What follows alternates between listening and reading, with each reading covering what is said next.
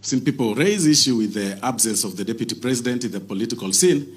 I mean, Deputy President can also relax at times. I think he's been worked up for some time.